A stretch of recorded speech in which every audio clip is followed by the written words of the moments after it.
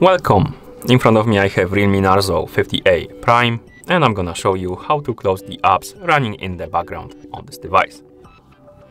First, we need to open the Recent Apps menu.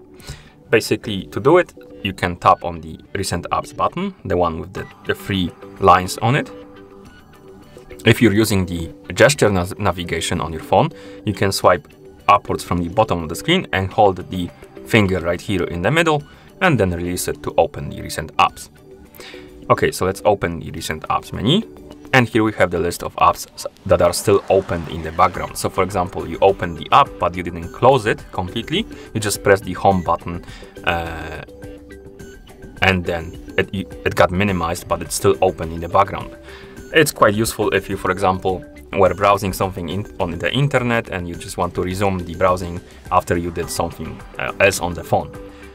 But the apps will stay open for quite a long time.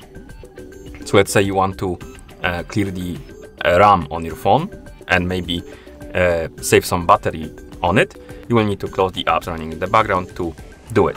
And you can do it by opening the Recent Apps menu, of course.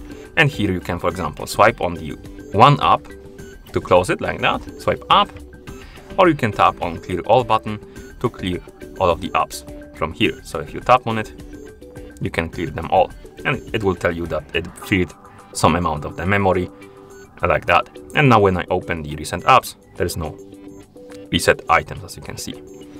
And that's how you close the apps running in the background on this device. Thank you for watching.